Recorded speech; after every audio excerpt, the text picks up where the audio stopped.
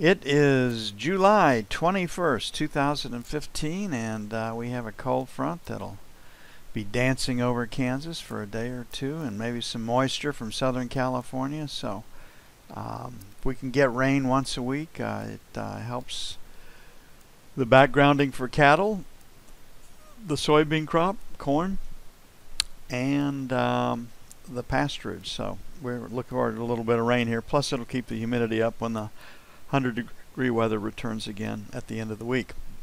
It is summertime, and we should expect these high temperatures.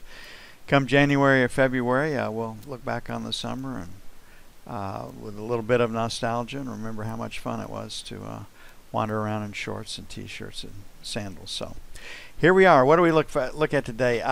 There is no news overnight to speak of. There is no news on tap for this morning, and that generally yields a trading range. The bias in financials or treasuries is for lower prices. We definitely have a seller at 8. This morning the selling starts at 26.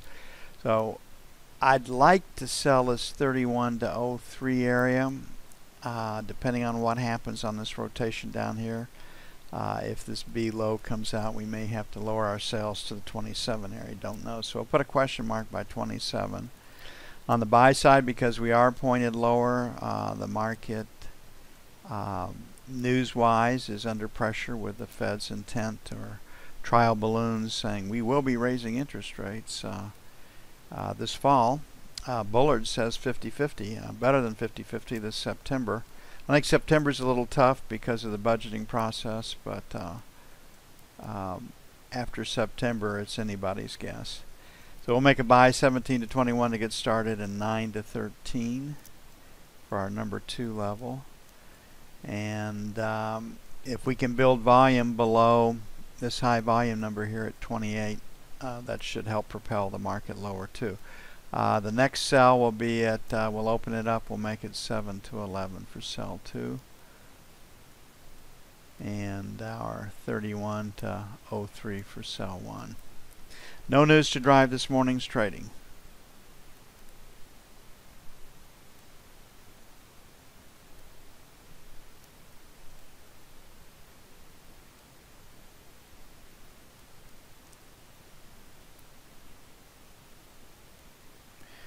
Okay, it is an option play this week. Options come off the board this Friday. Most of the large institutions will be out of those positions Thursday by Thursday's close. 125.16 to 126.16 is where the option play is lined up this week for the 10-year. For the 30-year, it's 150 to 152. And the knob spread came in yesterday. It's lower still in the overnight, so we have a shot if the selling continues for a 2-point range. So 152.05, the bottom side would be 150.05. Might be pretty hard to get there. Yesterday we traded just about a point, but a full point, 32 ticks, is where this market is. So when you come and look at this market structurally, we've got this 150.30 right here. We've got 150.04, 05 as it stands right now. We are lower, so looks like we're pointed lower, so we'll make 150.01, 150.29 by 1. And then we've got this last rotate down was 17. We'll make it 17 to 21 for buy 2. Now, I'm going to put a question mark at 05. That could be our buy. Don't know just yet, just the way the market's off quite a bit from the overnight session.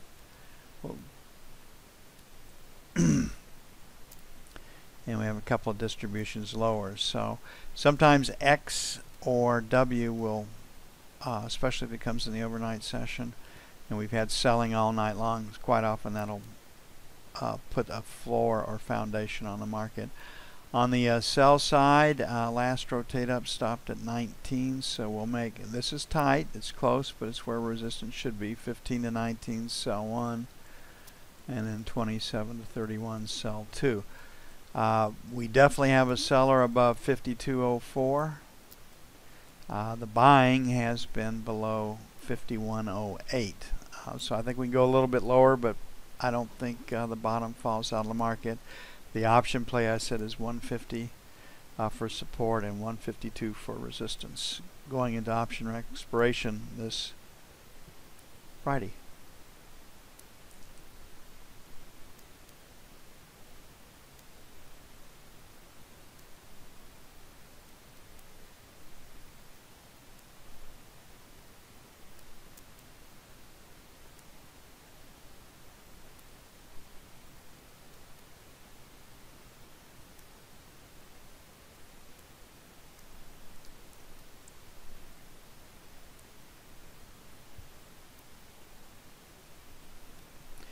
Okay, gold, when a market gets hammered like gold did, it doesn't recover quickly without a change in news. There is no news.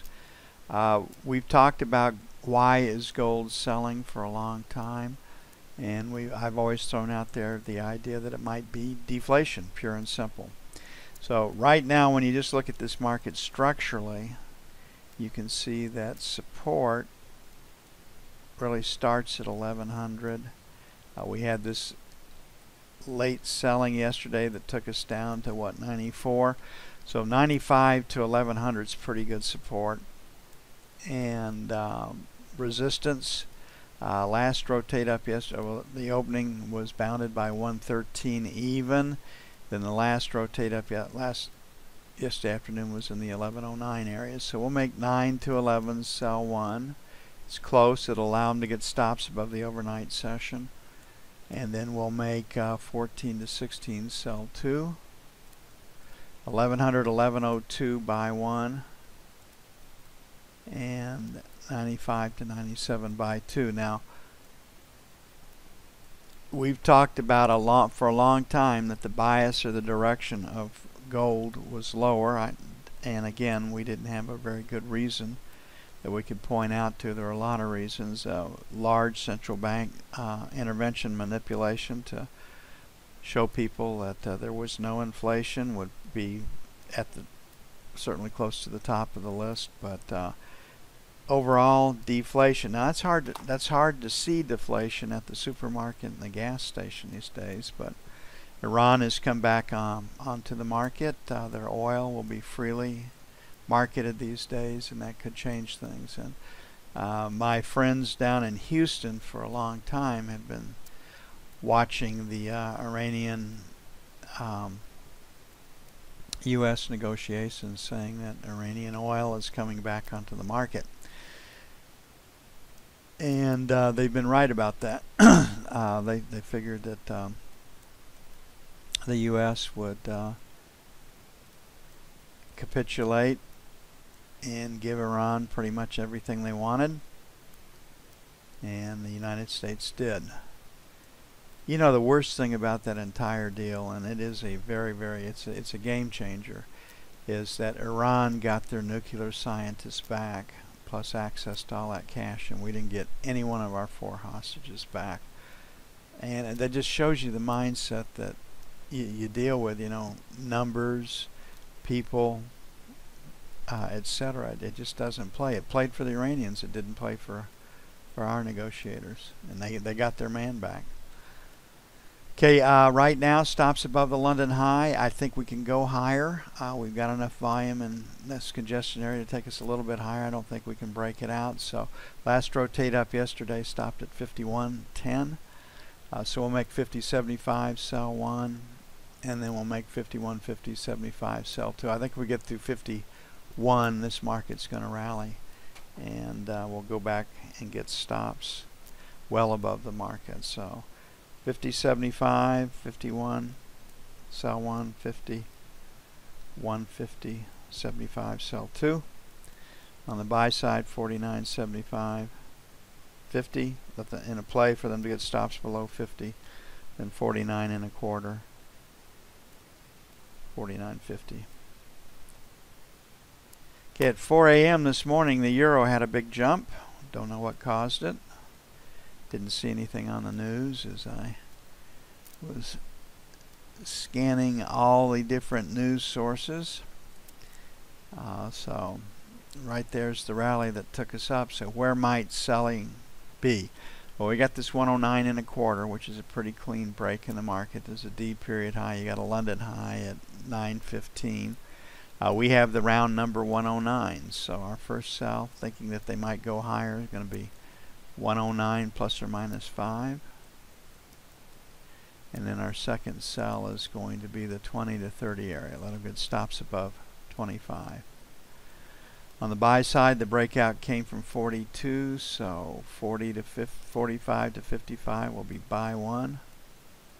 Just off the structure, we're going to pick this up right here. And then 108 even. If we start to come down, I think they'll go for stops. 108.10 for buy two.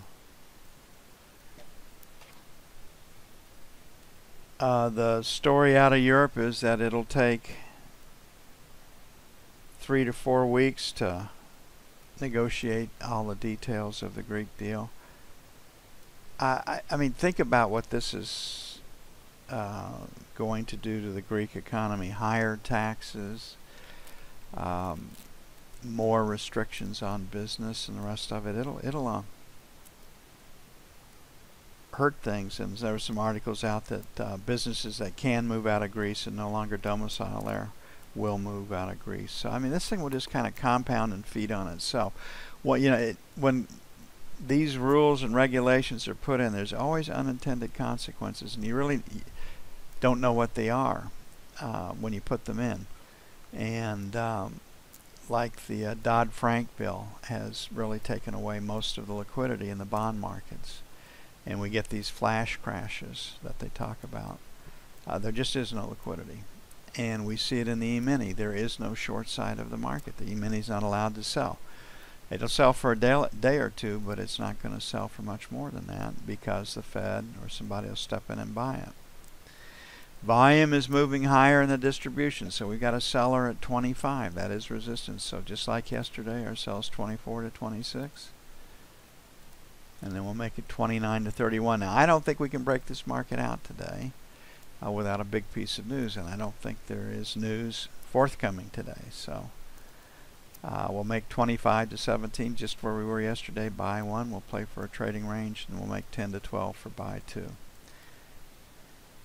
Okay, we've got a B pattern in the overnight. If the market starts to sell, we've got to be quick on the trigger to the short side.